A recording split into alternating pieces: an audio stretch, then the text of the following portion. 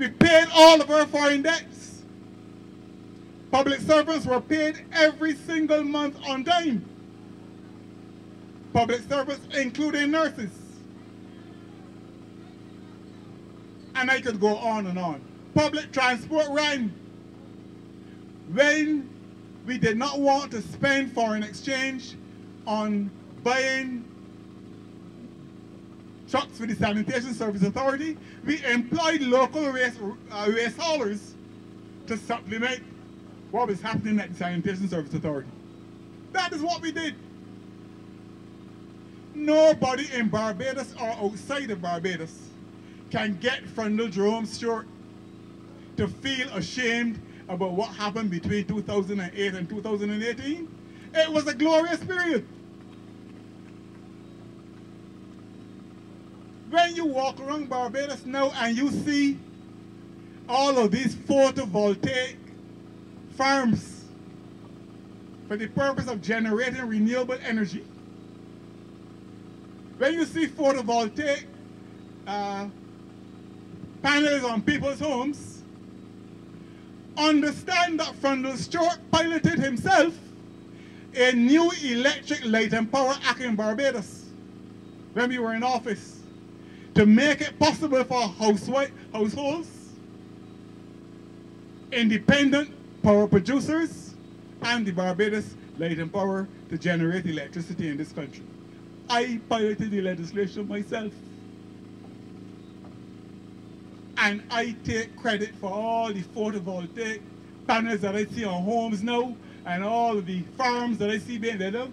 That resulted from the Electric Light and Power legislation that I, as Minister of Energy and Prime Minister, piloted through the Parliament of Barbados.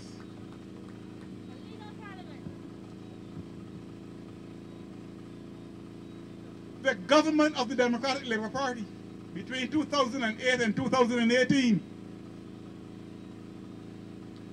passed a piece of legislation that was being debated in this country since about 1969. Barrett didn't pass it, Tom Adams didn't pass it, St. John didn't pass it, Sandyford didn't pass it, Arthur didn't pass it, Thompson didn't pass it. Freundel Stuart got it passed, the Employment Rights Act, to protect the rights of workers at the workplace. When you hear the Employment Rights Tribunal handing down decisions, it is because of the Employment Rights Act.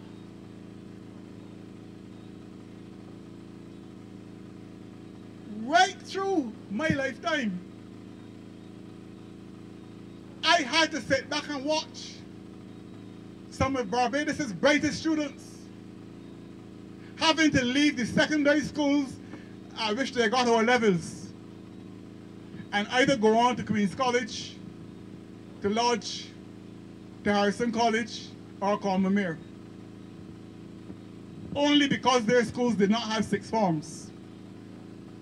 We took a decision that some of the newer secondary schools like Springer Memorial and St. Leonard's and Ellerslie should have sixth forms as well, so that the elitism in education would be removed.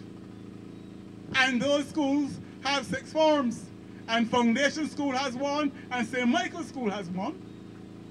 In Foundation School's first 2 years as a sixth form institution, it got a Barbados scholarship. St. Michael's School just got an exhibition, and Foundation got an exhibition again. And Springer Memorial has been performing resplendently as a result of those initiatives. That is what we did. So I don't apologize for what happened in 2008, 2018. Richard Seeley presided over the largest number of tourists ever to come to Barbados in 2016 and in 2017. Record arrivals. We don't apologize for that.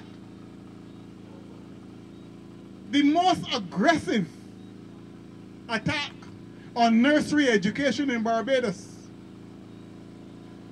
since independence happened under the Democratic Labour Party between 2008 and 2018, when we worked along with the Maria Holder Trust to build nursery schools to accommodate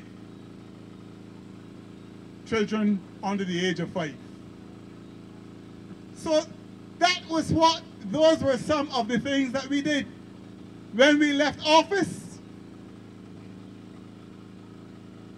there were 7 registered offshore medical centers in Barbados that came through the front door, stated their position, satisfied us that they were qualified to do what they were saying to do. They were saying they were able to do, and we registered them. 7. We didn't rob anybody in the Caribbean of any offshore medical center. Ross was in Dominica for 40 years and ended up in Barbados. You must ask yourself how and why. But all of that was just to let you know what was happening in Barbados during that period. But obviously, we were going through a financial crisis. The world was going through its worst financial crisis up to then. Her Majesty Queen Elizabeth II went to the London School of Economics and asked the economists there, how could you all be so bright and none of you could tell us that this thing was coming? It was a serious crisis. And we had to manage it. And we managed it successfully. Now tonight, as a result of managing it, of course, in order to make sure that we paid civil servants every month on time, and I don't apologize for this either, we had to get the central bank sometimes to facilitate us in order that we could pay civil servants and keep people employed. I don't apologize for that. We were in a crisis. The central bank basically doing it again. But no government of Barbados since independence or before independence, but of course before independence they couldn't do it because it wouldn't have had the power to do it, has borrowed more money than the present Barbados Labour Party government has borrowed over the last 3 years. No government of Barbados has borrowed in 3 years as much foreign money as the present Barbados Labour Party government has borrowed. Now look, let me tell you something.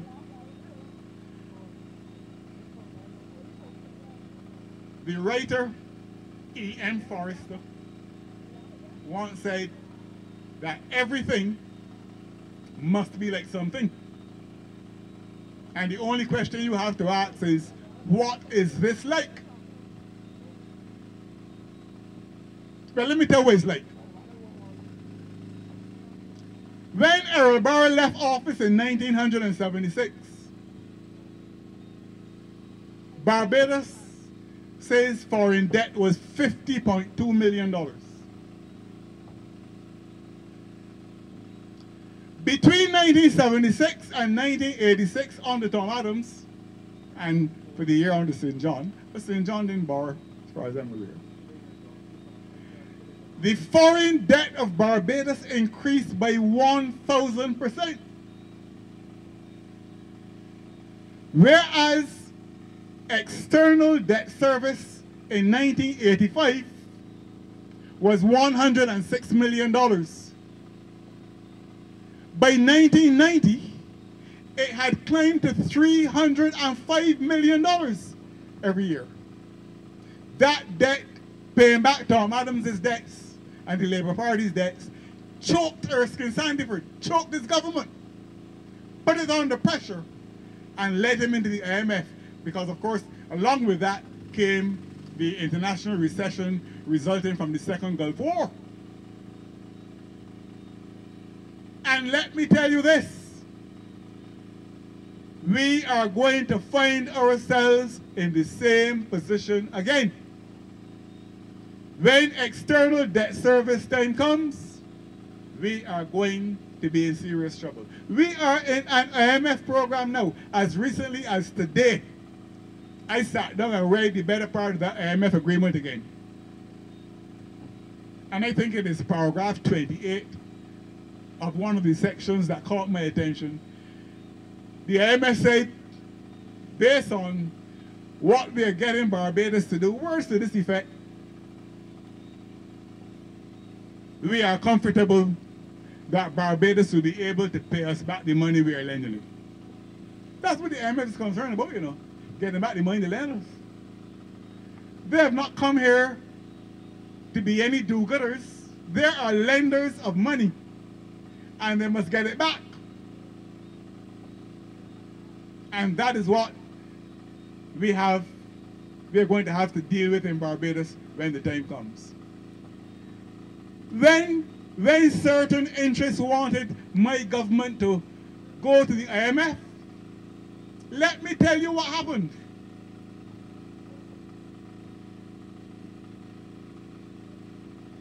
Rating agencies, Standard & Poor's and Moody's,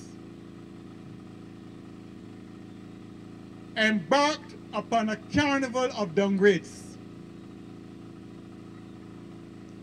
A carnival of downgrades, saying the outlook was not favorable and this and that and on and on they went. And the Barbados Labour Party was enjoying itself because the DLP government was getting downgraded. Now, you haven't heard about any downgrades lately. You have not heard about any downgrades lately. When we were getting downgraded, unemployment was between 9 and 10%. It is over 25% now. I don't mind the 70% that the central bank is talking about. That's rubbish. And you are not hearing about any downgrade. The debt to GDP ratio in Barbados, when we were getting all these downgrades, was about 135–40%. It is over 150% now, and you are not hearing about any downgrades.